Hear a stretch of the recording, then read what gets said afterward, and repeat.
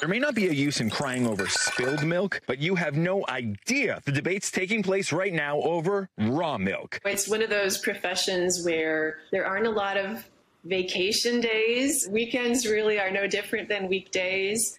Susan Young's work starts early and ends late, even later now that her small little farm has got a new product on the market. This summer, her home state, Iowa, joined more than 30 others that allow producers to now sell consumers dairy products, including milk, unpasteurized. That's raw milk. That provides a whole new income stream for our farm. Let's go back to middle school for a quick refresher on pasteurization. It's a centuries-old process that heats up milk to kill off bacteria like Salmonella, Listeria, or E. coli, then cools it back down. The warming of attitudes toward raw, unpasteurized milk appears to be fueled by a post-COVID trend of seeking out more natural products, as well as TikTokers urging consumers to choose raw. Let's discuss the fact that the FDA says this is dangerous. Raw milk activists like Sally Fallon Morell say raw milk has more nutrients. Raw milk is nature's perfect food, and we have the technology today to produce very safe raw milk and get it to every child who needs it in this country. Okay, instant fact check.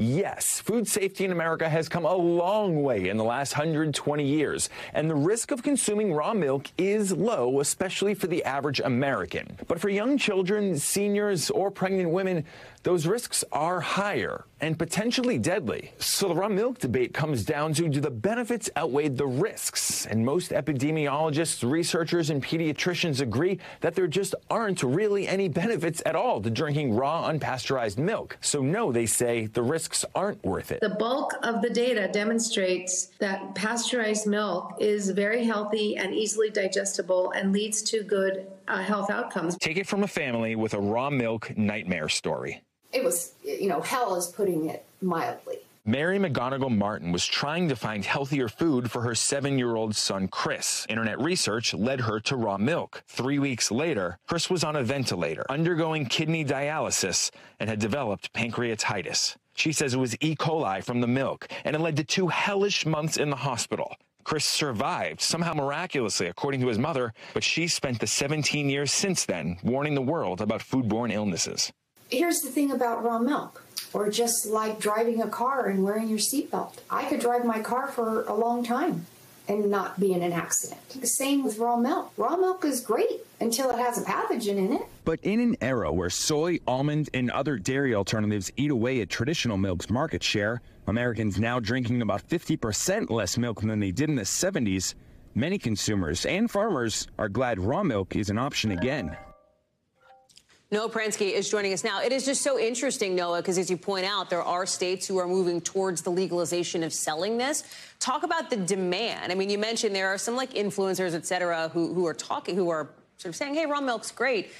Is it a trend? Is it a fad? Or is there some sense from the experts you're talking to that this could last? There definitely seems to be a movement. You see young people who see it online. You see liberals who are maybe more likely to want natural foods. And you see it also with libertarians who are more likely to say, get government out of regulation. We would just want the choice. And that's what a lot of the farmers we spoke to said.